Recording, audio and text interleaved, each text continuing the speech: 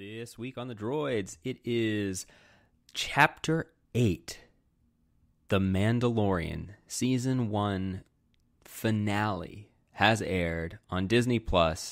We're going to talk all about it, we meaning me, on this edition of the Droids.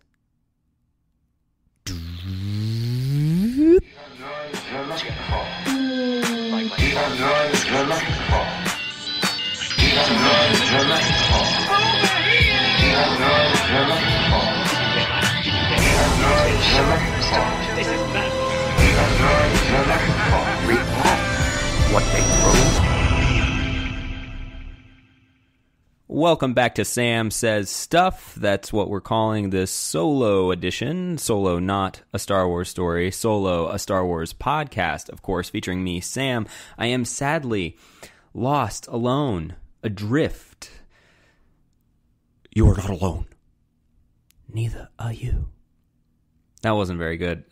Look, guys, it's just me. I've got nobody to back me up. I've got no safety net. I've got no Mike to keep me on task. I've got no Ryan to give me that perfect Ray impression. And I've got no solid theories from Chris this week. It's just me. But we didn't want to leave you hanging since it's a big day. A big day, part of a big week, part of a big month for all things Star Wars. I mean, everybody who's listening out there who's a fan knows we have been absolutely inundated, and so we're just going to do a bit of a recap. Fair warning: there will be spoilers for Mandalorian Chapter 8. The episode is titled Redemption, written by Jon Favreau and directed by Taika Waititi.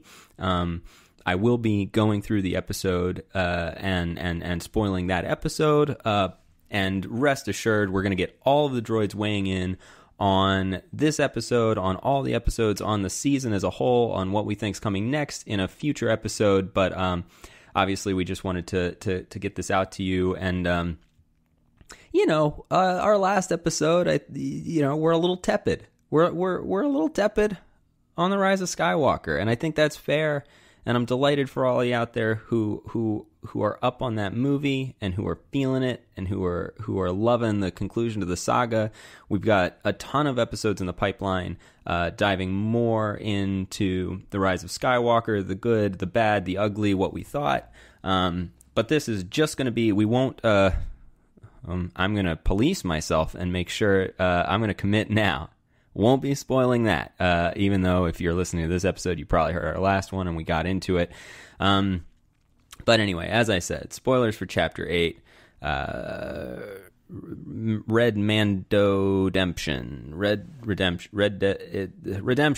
popular word this year. Look, in this episode, we get the conclusion to Chapter 1 to Season 1, of The Mandalorian. Chapter 7 left us with a cliffhanger where we saw Moff Gideon surprise us all and kill his own troopers and kill the one and only Werner Herzog, and pin down our heroes, Mando, Cara Dune, and Greef Karga, and also we sadly saw what was confirmed this week: the death of Kuiil, as two speeder bike troopers picked up Baby Yoda in his own peril. And then we pick up this week's episode right where that one left off. We see we open with a bit of comedy. I think you can really feel Taika Waititi's influence here in what I just found to be a delightful scene between the two speeder bike troopers.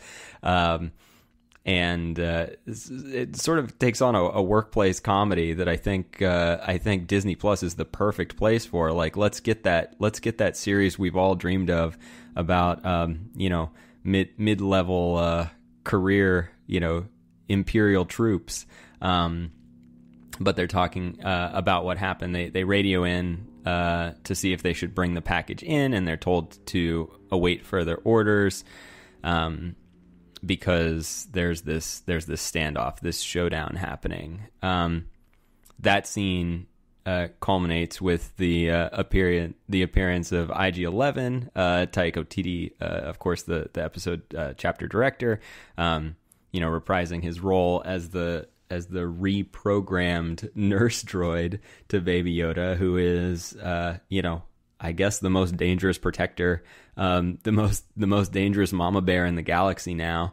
And he pretty brutally takes out the but comedically brutally, takes out the troopers and begins, we think, returning Baby Yoda to the ship, and is in contact, gets into contact with the Mandalorian. While they're pinned down, we get a little bit more backstory. We learn that Moff Gideon knows who our heroes are. We learn that he knows that Cara Dune is a rebel shock trooper. We learn that he knows the Mandalorian's origin story, and we learn that he knows the Mandalorian's name. It's revealed our Mando, our hero from season 1, Din Djarin, which I thought was a great name. Very Star Warsian and very cool to have it revealed so late and have it revealed in the manner it was revealed. They haven't pinned down, and IG-11 actually surprises everyone, bringing Baby Yoda into what we think would be, the dangerous den, nest of vipers, and he takes out a number of the stormtroopers and joins our heroes where they are pinned down and begins working on an escape route for them. Or I guess before he comes in, they join the shootout, and there's kind of the big shootout. We get some really, really, well choreographed, fun action. We get to see a lot of stormtroopers blown away. We get to see the cool. They build the troopers, the Imperial troops, set up one of the turret mounted big guns that we see. I remember them from Hoth. That's what I always think of them from. And I actually had that action figure. I had a snow trooper that came with the turret and the little energy pack. So it was really great to see that stuff all back. And it comes into play because Giancarlo Esposito takes a shot at, while he has this chance, blows up that energy module that's powering, the ammunition or whatever that's powering this big gun, taking out his troops, and severely wounds the Mandalorian. And we're left with a moment where they retreat inside, and they're faced with, I guess they were previously faced with the ultimatum, but at this point they're faced with escaping, and the Mandalorian is resigning himself to death, and he wants a warrior's death. He's going to buy them time to escape, holding off the troopers while they escape through some tunnels underneath the city. As they go, Cara Dune takes Baby Yoda. Greef Karga goes with them. I skipped the big part. We get what's he called? Flame Trooper. We get a Flame Trooper. Great design, red and white, cool, unique stormtrooper design. Bring in the flamethrower, and again, Baby Yoda stepping up with the force powers, doing the hand wavy thing, as Greef later calls it in a funny callback. And Baby Yoda stops the flames and in fact turns them on the trooper. Now we're up to Cara Dune takes Baby Yoda, Greef Karga. They go through the escape, and IG-11 is refusing to leave Mando, and in fact removes his mask in a pivotal scene for the first time in the series, but while preserving and maintaining the Mando's honor, as no human has ever seen him unmasked. I thought this scene was great. This was really great character development. For the Mandalorian, this whole episode, he really trusts this droid, which obviously we learned in the episode. We saw droids murder his parents and his clan when he was picked up as a foundling by the Mandos, setting him on his life's path. We know droids are to blame for that. We kind of explains his hatred. We've seen it repeatedly throughout that he kills droids with extreme prejudice. And so this trusting moment between him and IG-11 is really, really touching from a character standpoint. It also plays, in a humorous way, because it gives the audience what they want. We finally see Pedro Pascal as Din Djarin under the mask. But we also and we get a good joke about main processor damage or something. So they move down to the tunnels, and guys, geez, am I flying? I can't tell. I'm not used to doing this alone. I need my buddy boys. I'm just trying to get through the beats of the story, and then I'll highlight some favorite moments. So we're probably a little over halfway, right? They're in the tunnels. IG-11 and Din join them. They meet up with the armorer, who's the last remaining Mando. We see that all the other Mandos from his clan, his tribe, have abandoned their armor and in a desperate move at survival and hopefully a chance to escape the city when the Imperials arrived after their assistance of his escape and in betrayal of the guild. But the armor is still there. She gives him sort of the two final pieces of the puzzle. She gives him that jetpack, which, I mean, as soon as we saw those, I knew this was coming, and I'm delighted it's here.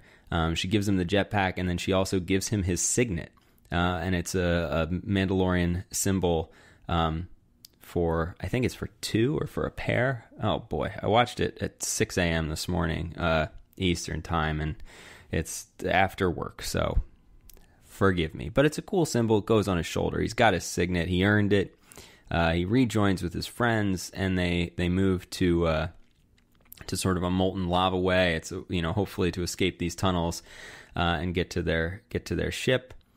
There's an ambush of troopers waiting for them, and IG-11, after some debate about primary programming, confirms that the Mandalorian will accept his role to protect Baby Yoda, which absolves IG unit of his primary protocol of protecting the baby, at which point the IG-11 that we saw ready to blast and blow away Baby Yoda in Chapter 1 of this series sacrifices himself, pulls a grandma from Dante's Peak and walks that little boat down that lava flow river, and activates his self-destruct, which is his secondary core programming, so as his design specs and everything can't be stolen if as a hunter.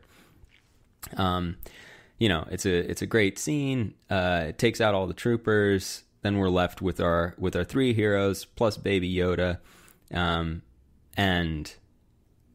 whatever happened to Moff Gideon? Nobody ever saw him get his. Well, he comes in here, flying in, zipping and buzzing in on a TIE fighter, blasting at them. They're shooting. Cara Dune knows it's pointless. They can't penetrate the armor, and we get to see what is a truly, awesome, exciting moment.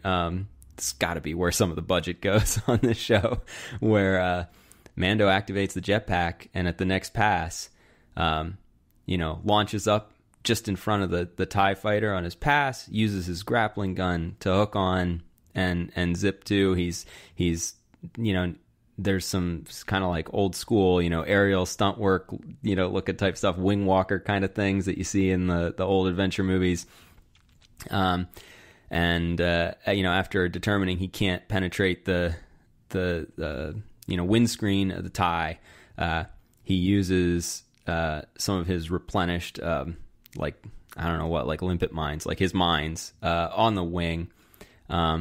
He gets them planted. He lets go, blows off the wing, catches himself in the air on his jetpack just in time, and we see the TIE fighter come crashing down.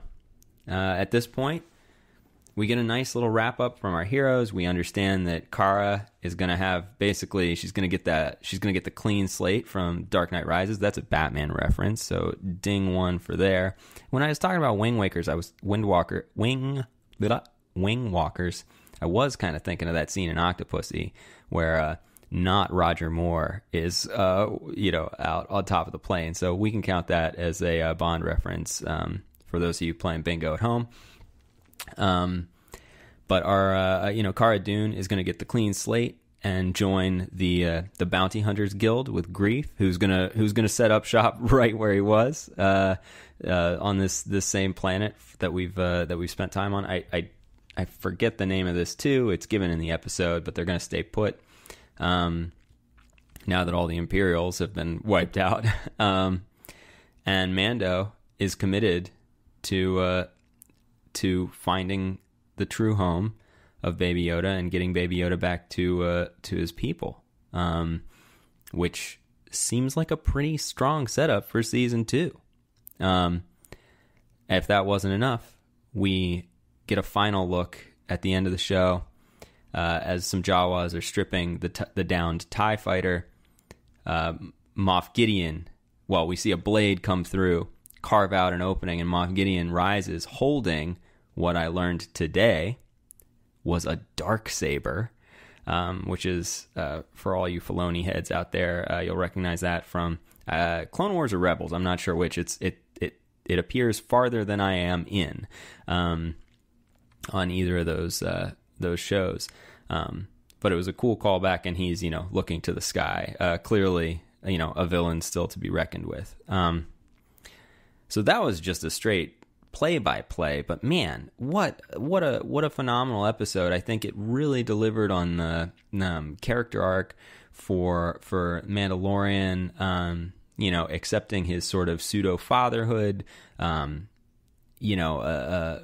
earning his rank and receiving a, sort of the blessing of what he's doing from the armor. Oh man, I skipped that. The armor has an awesome fight where she uses her hammer and vice grips, that are her forge tools to just brutally crack a bunch of stormtrooper helmets. Can't have been a nice scene after she was done, but that was really, really cool to see her. I'm sure we'll see her back.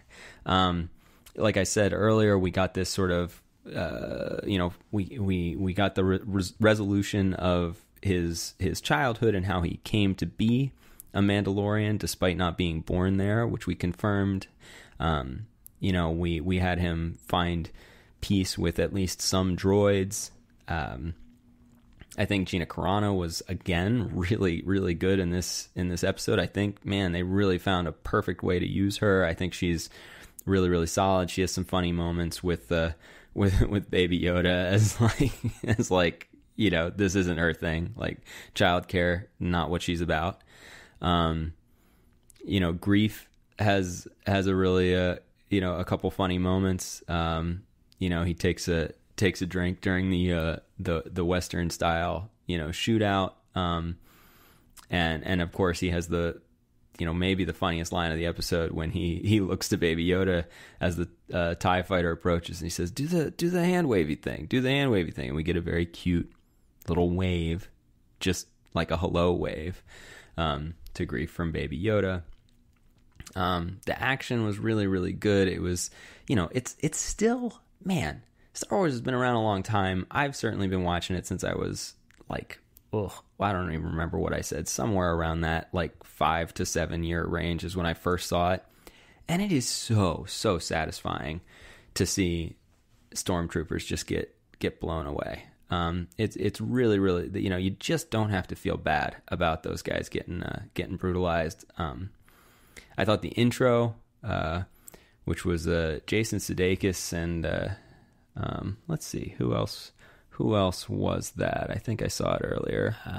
Yeah, here it is. It's Adam Pally. So Jason Sudeikis and Adam Pally are the scout troopers, and I just thought that intro was really funny from them. And then I guess the elephant in the room, we got to talk Gus Fring. We got to talk Giancarlo Esposito, bugging out.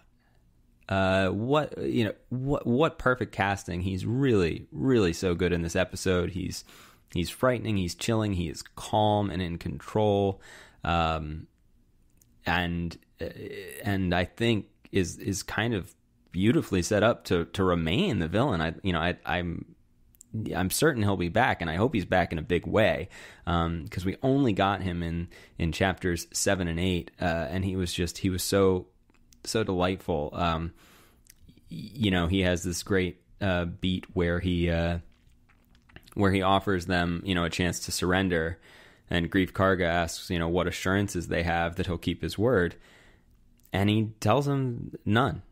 The only assurance he'll give is that he's interested most in self-preservation. So, he knows he has the upper hand, or he at least appears to, before IG-11 shows up. And he's completely unwilling to compromise, and completely willing to kill not only, our heroes who stand in his way, but to kill his own men if necessary. I just thought he was great. I think the cast we have moving forward is awesome. I think we could definitely, still see Taika Waititi return. I mean, what a great idea. Cast yourself as a droid. You can kill yourself as many times as you want. You can always come back as another unit, a different number. So I doubt this is the last IG model we have seen or will see in this show. There were a few things that were unresolved from this series so far. We may go back, but we didn't get any resolution on chapter 4, Bryce Dallas Howard's episode, where we had the fishing community. We don't have any resolution with that woman who seemed to be the brief, one episode, almost maybe love interest for Mando. We don't know what her backstory was, why she was such a good shot, or was it just lucky? We don't get any resolution on Fennec Shand, which was a bit of a bummer. I think it definitely appeared as though they were hinting that maybe she, Fennec Shand, the assassin guild member from chapter 5, it seemed that they were hinting she might yet live as someone approached her in the desert, and we don't know the identity of that person who had spurs that work on soft sand. It's clearly a Force user, it's clearly a Force user. I've heard people speculate that it's Boba Fett, that took place on Tatooine, which is a hint that he has survived the Sarlacc pit. I had speculated that it was Moff Gideon. That didn't, was neither confirmed nor denied by this episode. I was also wondering, would our boy Obi be wearing spurs? We know he's on Tatooine. We know he's got a series coming. I could just about see somebody, setting that up. Be great to see Fennec Shand as a recurring character in his series. But we don't know. There's yet much to be learned in the wider world. Let's see. I think that's about it. Oh boy, do I have any remaining questions? I guess the big one that I have is to our listeners and to my fellow droids when they're on and join me. What do we want to see from this show? What do you think? Is the arc of finding and returning Baby Yoda to his home world and his maybe family, is that certainly seems enough to me to run a series and keep this kind of lone wolf and cub thing going. I certainly want to see the return of all the characters featured in this week's episode, chapter, as I already mentioned. I think it's a great opportunity. Look, we're going to probably learn more about Mandalore and Mandalorian culture, which I'm excited about. We may finally learn more about, I'll just call it Yoda culture. I saw an interesting theory that suggested that perhaps Yoda's race could itself be, since it's never been unveiled, what species or race Yoda is. It could be unveiled that, what if Yoda is like the Jedi? What if their species is the Jedi? And that's why they're born so strong in the Force. You know, will we see Dagobah? We know those little guys love Dagobah. Will we see Yaddle? Who could say? Who could say? Look, we're gonna get into it. We'll do our speculation. We'll do a full season recap.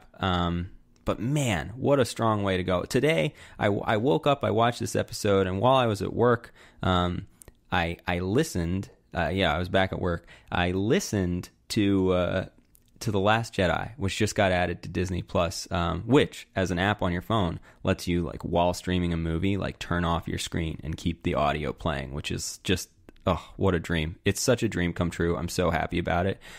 That's a pro tip for all of you who like to, listen to your watch-ums.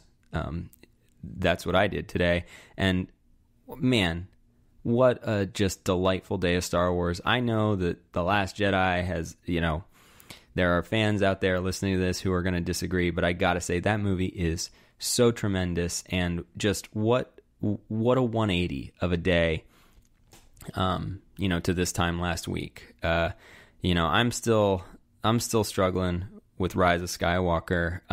We have a lot, as I said before, to dig into, and we're going to be bringing that to you in the coming weeks, with some great, some great episodes, some one-offs, some new rankings. We're going to talk about, just dive into our thoughts more specifically. I know, Chris and Mike have both seen the film again, Chris a few times, so I'm eager to hear what their takes are. But man, I was down. I was struggling to feel the love for Star Wars.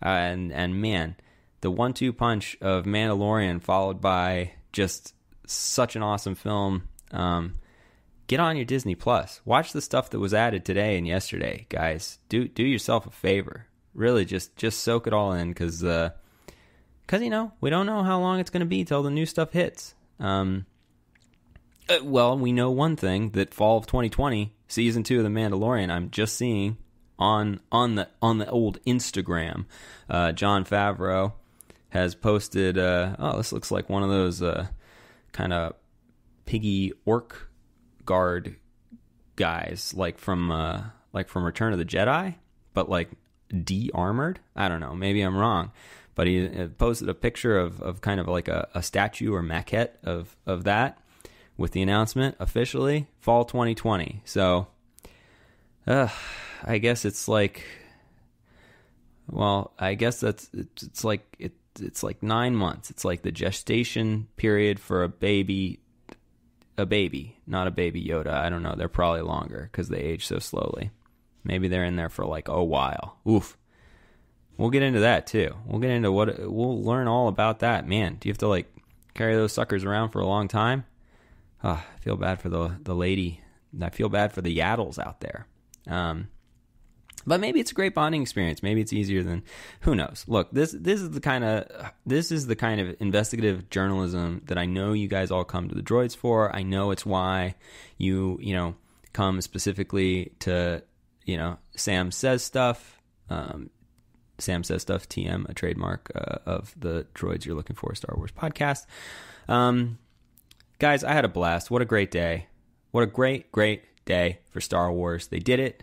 We have season 1 is in the books. We have a live action Star Wars show, folks, and Dave Filoni's involved, and Jon Favreau's involved, and the Howards, God bless them, are involved.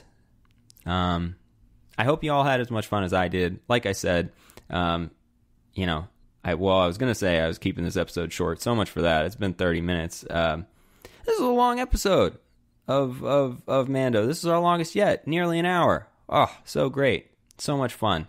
I hope you all had fun. Send your thoughts. Twitter @DroidsPod, Instagram @DroidsPod, Facebook, The Droids You're Looking For, and hit us up at Gmail, droidspod@gmail.com.